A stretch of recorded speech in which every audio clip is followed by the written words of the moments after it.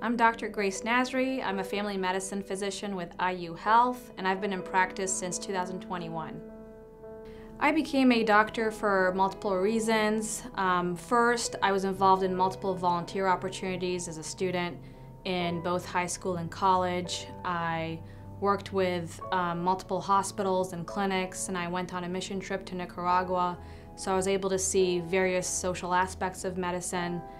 I was also involved in multiple research opportunities as a college student, so that really opened up my eyes to the science aspects of medicine, which really interested me.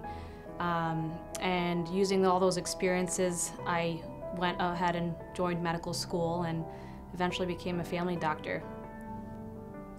When you meet me for the first time, you should expect that I'll be taking my time to get to know you and get to know your family history as well. I want to make sure that you feel safe and comfortable during our appointment. I want to make sure that your concerns and questions get addressed, and I want us to be able to come up with a healthcare plan together, one that you're satisfied with and that you're comfortable with before you leave the appointment. I want to be able to build a good connection, a good rapport with my patients, and have that continue to future appointments as well. What I like about family medicine is my ability to form connections and good rapport with my patients. I enjoy forming long-lasting relationships with people and being able to treat them and their family members possibly as well.